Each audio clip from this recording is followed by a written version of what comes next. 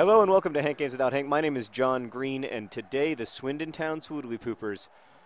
Oh God. Okay, we have 3 games left in our Premier League life, and we are up on Manchester United, which means that all we have to do is win out. If we win out our 3 remaining games, we will be champions of the Premier League. Okay. I'm going to talk today about series finales because we're about to have one. There's Jay Bennett, and yeah, I want to talk about. I guess I just want to talk about series finales and when they're good and when they're bad. John Green and John Green are starting up front. They're teammates in life and in love. They've got Leroy Williamson there in center midfield.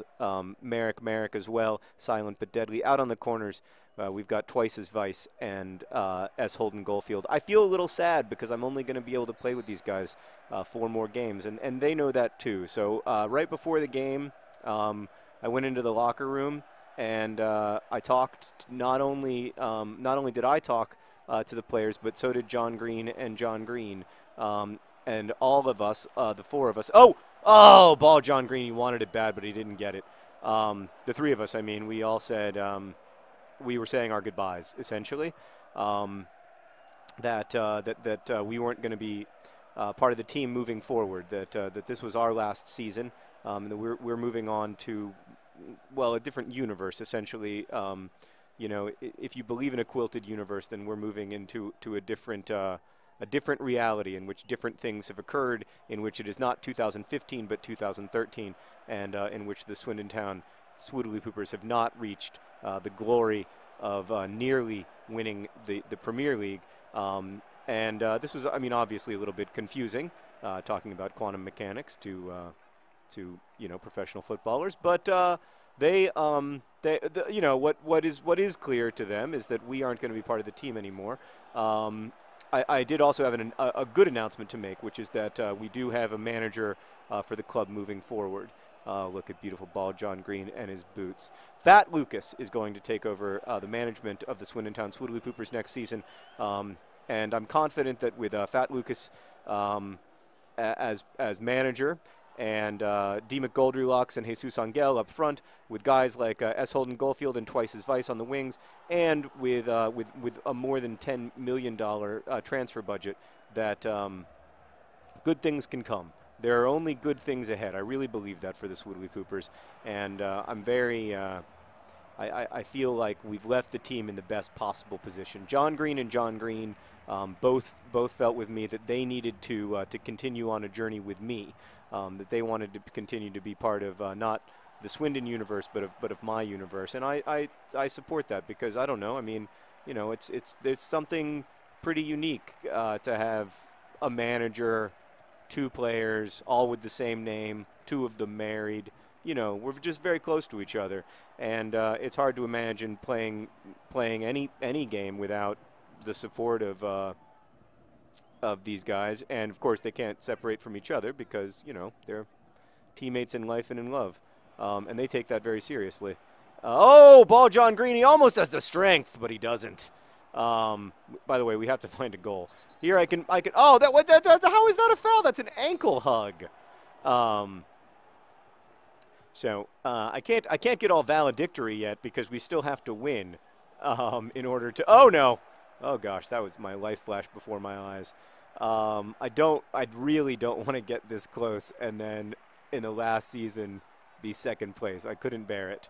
Yeah, but about season finales, you know, I think, or series finales, I am in the minority, I guess, but I really love the way this won't contain spoilers. I really love the way, or not major spoilers anyway. I really love the way the Hunger Games ended. I thought it was smart, and oh God, we had S. Holden Goldfield making a great run, and he was going to be alone on goal, but I just couldn't get the pass off. I thought it was smart and unsentimental and realistic, and I really, really liked it. Speaking of things I really, really like, it could have been, but it wasn't. Look at that. I mean, this is new school. I mean, old school Swoodilypooper football. That could have. Just needed ball John Green to put it away. See if we can get a center back to score here. It's ball John Green. No. Come on, get out there, John Green. Nope. Oh, that was great passing though. Oh boy, now we got to hustle back. Hustle back. Fortunately, the Swoodilypoopers are made of hustle. That's what they're. That's their. It's just in their guys. Oh, 404 goal not found. Yeah, so I really liked the way the Hunger Games ended, and I thought it was, unsentimental and not like the easiest way for the series to end, but realistic, and yeah, and I really liked it. I also I liked the way the Harry Potter series ended until the epilogue, which I did not like for a variety of reasons, but mostly because I don't know. I mean, I understand the urge there to take it as far into the future as you can and to say, what are you bringing it back for? It better be halftime, not a foul. Okay, it's halftime. All right, we really need to find a goal. We had a couple great opportunities there, but nothing came of them, and we really need to find a goal in the second half. Okay. There was a scoreline there about Manchester United that I did not see, so I probably should pay attention to that since we're here at the end of the season. Right. You can go back and pause it and see what the score was, but I can't because I live in the present. Anyway, yeah, I mean, what bothered me about the epilogue was that it took everything too far forward for me, and I don't like that in a story. I don't like to be taken out of the actual frame of the narrative. That said, Harry Potter in particular is very different from every other series that's ever been published, except maybe Narnia. The intensity of the pressure, the value of the pure value of the intellectual property was a factor. I mean, you can't, she was closing off a lot of possible disasters from an intellectual property standpoint of someone like hijacking your story and having a bunch of things happen that you don't want. So like it's a vastly different beast in the same way that like movies are, like you can't have, I don't know, I always feel that way about movies. Like they kind of can't end the way that you might want them to because there's, literally billions and billions of dollars at stake in these big movie franchises. And of course, nobody wants to part with those billions of dollars. So we've got to just get it up. We've got to do Swoodilypooper thing where we, come on, why do you draw? Wow, you're coming out of the game. No!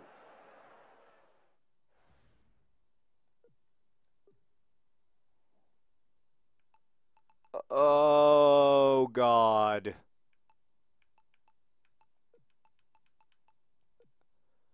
That's why he took it out of bounds. Oh, God. Oh, God.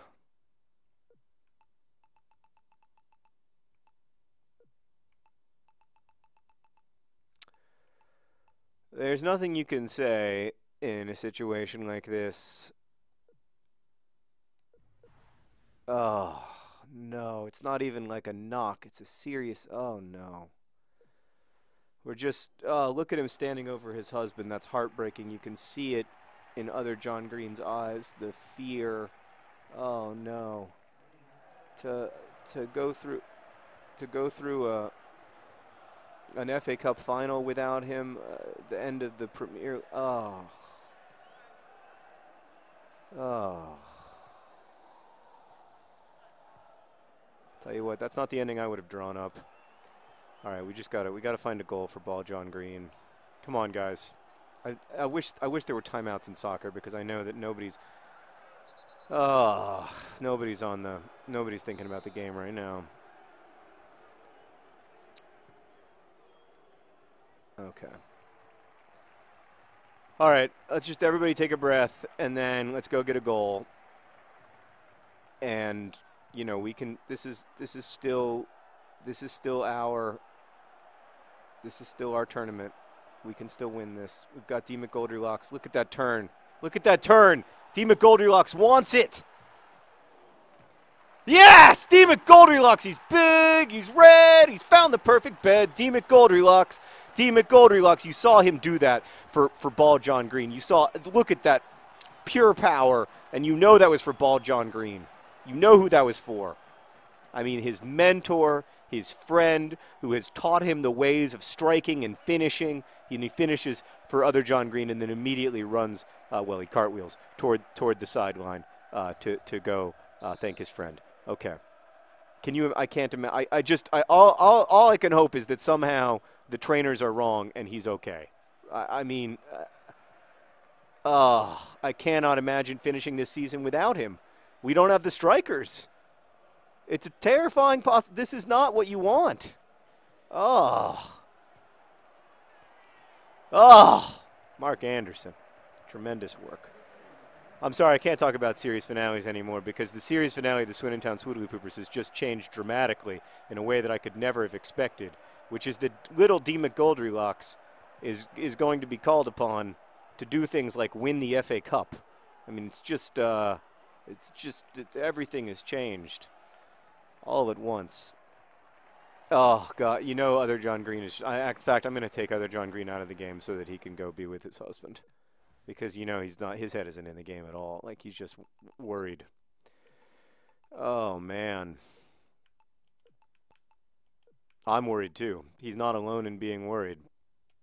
I mean, out of substitute. Oh, right. Right, I am out of substitutions. All right. Okay, so we're going to close it out with Jesus Angel so that other John Green can go. Yep. Just go be with your husband. It's all right, buddy. It's got to just be devastating. Ball John Green isn't our leading scorer this season, but he's absolutely the heart of the club.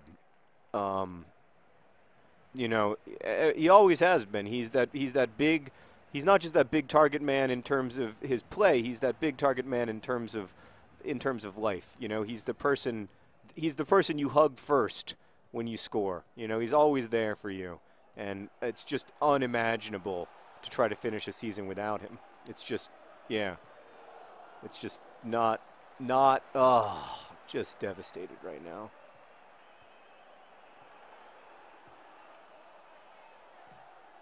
Jesus Angel is not a finisher. Let's face it, he really never has been. Admittedly, that cross could have been a little bit better. You know what I should have done? I should have had him just head it back toward D. McGoldrylocks, who's more of a finisher. Oh, Escargot might have just taunted one of the Fulham players there, which isn't classy, but, you know. You can't always control Escargot. He's just go, go, go, go, go.